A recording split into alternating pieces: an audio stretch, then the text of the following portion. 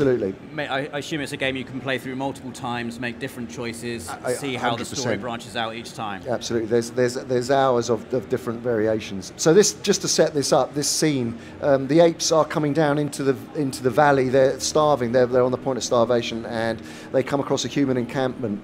And it basically, the father of the clan leader is saying, no, don't confront the human beings. It will only bring about our destruction. And these three brothers are going down, and they all have their different opinions. And as I say, you're playing as Bryn.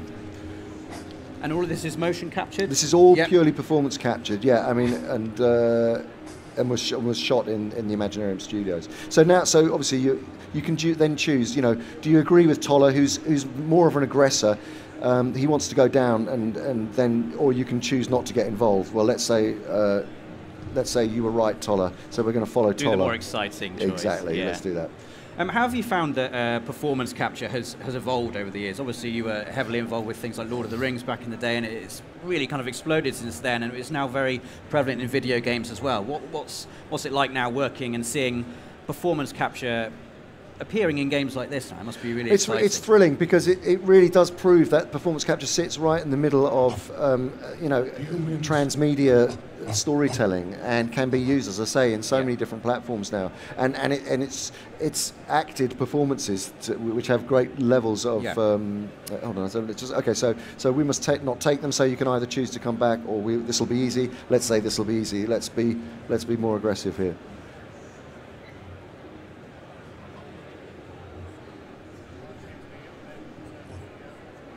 And did you direct the performance capture for this game? No. We're the producer. So the Imaginarium Studios, the Imaginarium rather, produced it, and the Imaginarium Studios carried out the performance capture, and the Imaginati are the publishers, and the director came along with them. Right. So we'll bully Juno and tell him to shut up, because we want to get down there. And it's quite telling that you call it a performance capture as well, not just motion capture, because I guess you've got the whole face is being captured now, rather than just the body as well. Exactly. So let's reassure him. Juno, trust me. Come on. Let's get down there.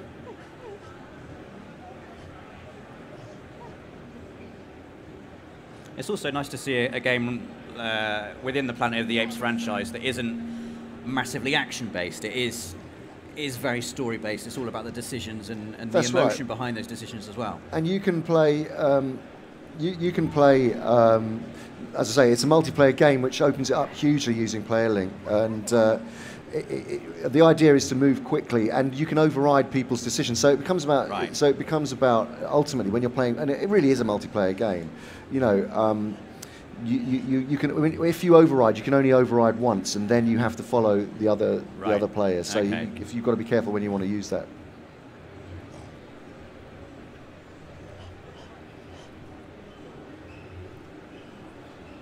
Let's deal with the humans. Let's go. We're doing a very aggressive. We're going straight for it here. But the thing is, it is about survival ultimately. This game, and there is jeopardy in there for all the characters. And is there like a game over state, for instance? Can you make the wrong decision and then have your characters die, or will the story accommodate those kind of decisions? The story does accommodate them. Okay, we're going in. I mean, it is a very moody kind of immersive game, which kind of does require an environment that's going to support that. So this isn't perhaps the best one for this, but it really is. It's about tension building as well. Yeah. You know, it really does get quite tense as you're going through it. And as I say, you can actually play this completely from the perspective of human beings. So you could be playing as the humans in this scene. Absolutely. Right.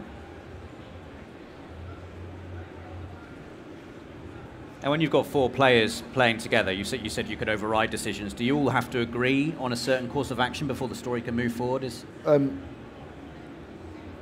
Sorry, hold on a sec. Hold X. There we go. Oh, shoot.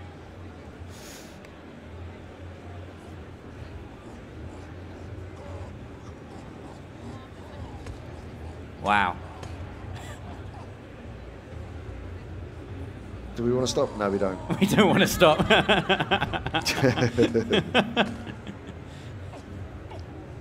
So I like that somehow choosing to do nothing can be a decision in itself. Well, it can. I mean, going back to your point, you know, you can. So it encourages debate, and yes. it encourages, you know, and it can get quite heated. In instances like that, you've got a very short time limit in which to make your decision, so it's going to put a lot of pressure on. Yeah, puts pressure on. I mean, it's different as a single play, but.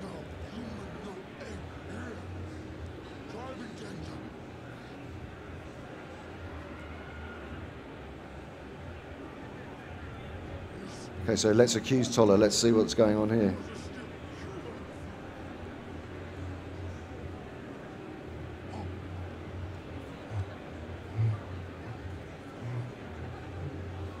And so if you'd have played this cautiously, could there be a situation where there's no kind of conflict here at all? There is. I mean, it'll creep back in. It'll creep back in. So you're always under pressure. It'll just takes you down a different route. Yeah, you know? yeah. But there, yeah. I mean, the jeopardy comes with the disagreement within the group. Sure.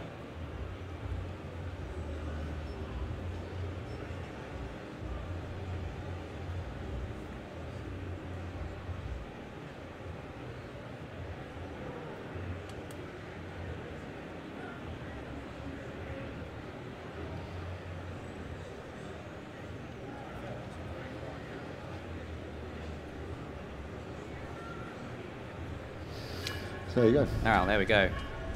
So have we reached the end of our demo now, or? So this is going into the human camp now. Oh, okay. Mikey, what happened? Mikey. Okay, this is where